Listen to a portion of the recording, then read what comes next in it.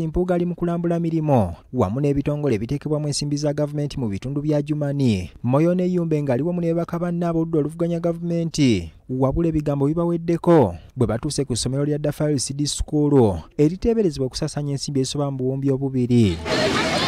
Kampuni yakwasibwa omulimu guno eya Achol United Traders Limited mu mwaka gwa 2019 bwe yalaba omulimu egukozeko kyesobola wakati mu butaswala. Omulimu yagusuulawo n'ebibiina bye yali yakamaliriza okuzimba yabisaako okufula okutuusa ng'esasuddwa. Obulemu obuli eno n'obubbi bugenderere n'obutakola kigenderere bannaffe abaafuka ensomba byuma akajjawo ke batwala. So abantu baffe abali eno ebugwanjuba w'omugakiira n'okubagumya obutakoowa kulwana n'akulaba nti tuzzawo ekitiibwa ky'eggwanga lino. Akalwaliro ka Alamu Ajumani nga nako kali ku mutendera gwa Health Center 3 kabalirwamu okumalawo ensimbi ezisoba mu bukadde 300 kakwasibwa kampuni ya Naile Multipurpose Services Limited. Eno nayo bwe yakolako kyekoze n'eraba nga tesasulwa omulimu yagulekaawo ttayo. The laboratories are incompleted. The roofing is incomplete. The floors are incomplete. Some are breaking and cracking away. Right here we are standing at Ara Health Center 3. The new block is abandoned. It's first of all poorly built. And you can see the outlook of the old structure.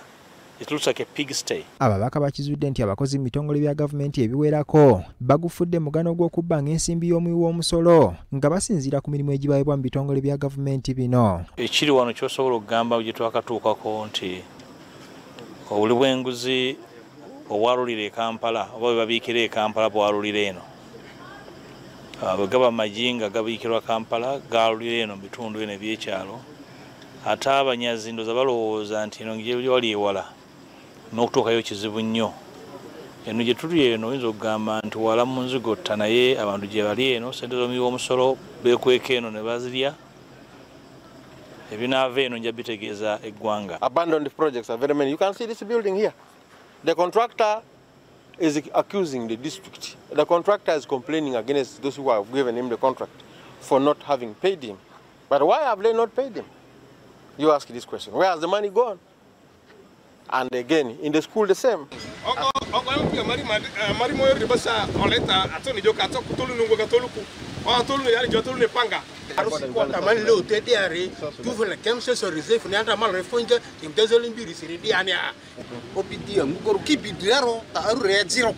Okulondola n'okulambula ebintu gavumenti byevujjirira ensimbi gumu ku mirimu egirina okukolebwa oludda oluwabula gavumenti. Ronald Kitanda ne Stephen Kiwanuka, BBS Terefayina, Ageesigika.